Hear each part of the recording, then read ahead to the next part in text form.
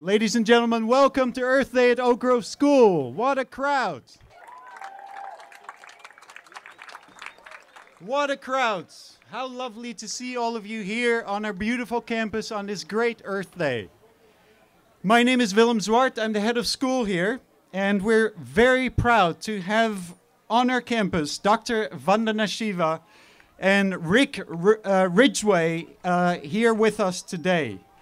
And both have a connection to Oak Grove School. It so happens that all three of Rick's children attended Oak Grove School through 8th grade.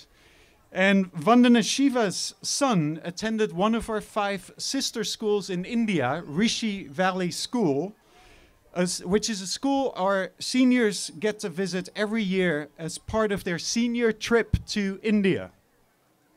Now, Oak Grove School and our sister schools in India are deeply committed to environmental sustainability, as many of you, I'm sure, know.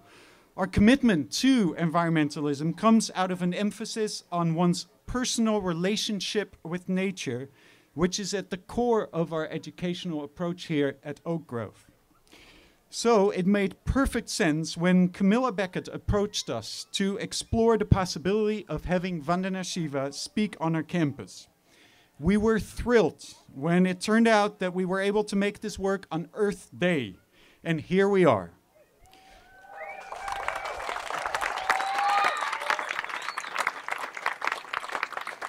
Thank you to Carol Castanon for introducing us, and to Jim and Camilla Beckett, who are making a documentary called The Seeds of Vandana Shiva. And if you would like to find out more about this film, you can go to the table right over there, which is also where you can find Vandana Shiva's latest book and where she will sign books after this event. I also want to thank Andy Gilman, who is working with Camilla to make this happen, but also to make Earth Day happen. So Andy, an applause. Thank you, Andy. All right, here to introduce Vandana Shiva is Rick Ridgeway.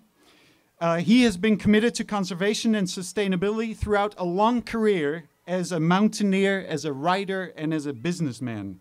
He is Patagonia's VP of Environmental Affairs, where he oversees numerous environmental and sustainability initiatives. He also co-founded the Sustainable Apparel Coalition.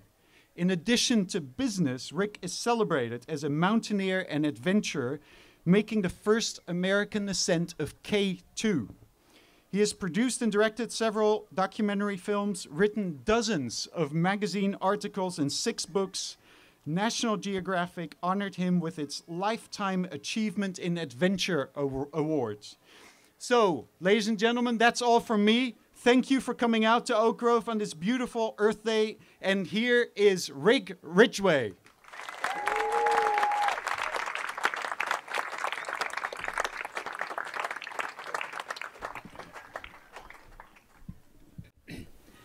Coming down that step, I recalled a cartoon I saw in the newspaper years ago where there was somebody a lectern and another person off to the side saying, and now, ladies and gentlemen, I'd like to introduce the man who's conquered Kilimanjaro and Everest. And off to the side, you see somebody falling over backwards as they're trying to get on the stage. I know that many, if not most of you, are familiar with our company, Patagonia, down in Ventura, and also that our company is really in business to be a tool for both environmental protection and social justice. Today is, of course, the day for that.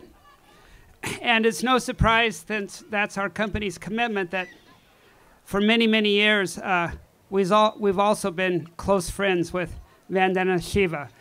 Going back 20 years or so, neither of us were sure exactly when she first came to visit our company, but we are sure about her message and the alignment with her message and our corporate goals. As a scientist with a big heart, she's over her career dedicated her life, as she'll be telling us, I know, in a few minutes, to provide both environmental protection and social justice to smallhold farmers, to using agriculture as it should be used for both those goals. And her work is as needed now as it's ever been.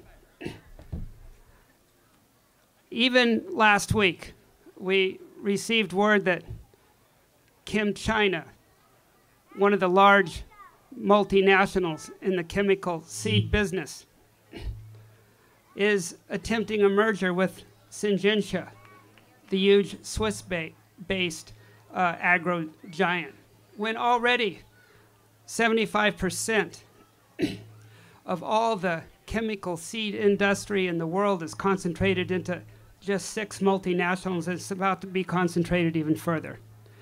Now, when you have to face things like this with that much concentrated power, it can be depressing.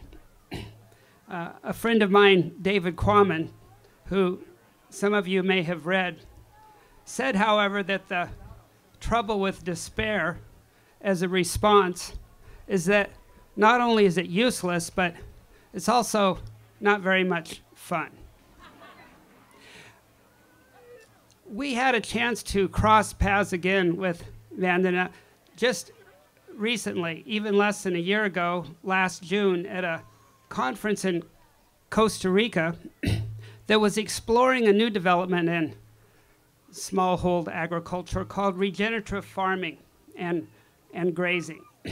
Now, I was there because our company, as some of you may know, is in the middle of a small brand extension into food. So in addition to making clothes for many of you, we're beginning to make food products as well. We have a few fruit and energy bars to start with. We have several varieties of dried soup mixes for backpackers and campers. We have a salmon product and a bison jerky product. And all the grains in the soups and the bars come from farms that are using these regenerative practices. Our bison in the jerky product comes from a ranch in South Dakota that is also using the same practices.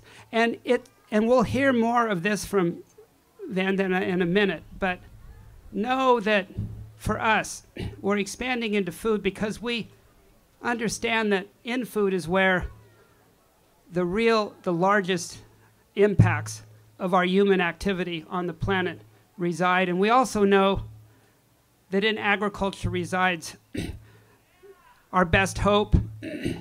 And the real reason that at Patagonia we're much less pessimistic than we've ever been, and we're actually getting quite optimistic looking forward. Because regenerative farming and grazing only begins with organic practices. It only begins with the elimination of pesticides and insecticides. And then on top of that, it adds the protocols of using compost, of rotating crops, of using cover crops, so that over time, the soils increase in health. They increase exponentially in the amount of organic matter that gets brought into the soils as they regain health. And as that happens, two big things happen. First, those soils begin to retain moisture so that even in times of drought, farms and ranches following these protocols need less water. They need less irrigation. But the other amazing thing that happens is that as the soil builds organic matter, which of course is built of carbon, the soils begin to pull carbon right out of the air. and sequester it into the ground. And there have been enough farms and enough ranches using these protocols for a long enough time that scientists have begun to measure the amount of carbon being pulled into the soil. We've done it ourselves on the ranch where we're getting the bison for our bison jerky product. Those measurements have shown us that against ranches using traditional grazing practices, this ranch is pulling into the ground 4 tons per acre more carbon than the surrounding ranches. The amount of carbon being pulled into the ground by the farms has been measured. Now, extrapolating those measurements, scientists have extrapolated that if just 17% of the world's farm and grazing lands converted to these protocols, that would be enough to pull all the anthropogenic greenhouse gas emissions produced on planet Earth per year back into the ground.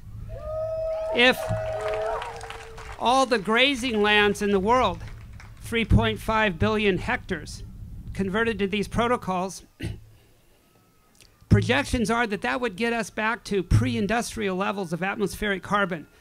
Now, our dream at Patagonia is to introduce these practices into cotton and wool in addition to our food products, so that when you buy a t-shirt from us, you would be buying a solution, a partial solution, a tiny little solution to climate change.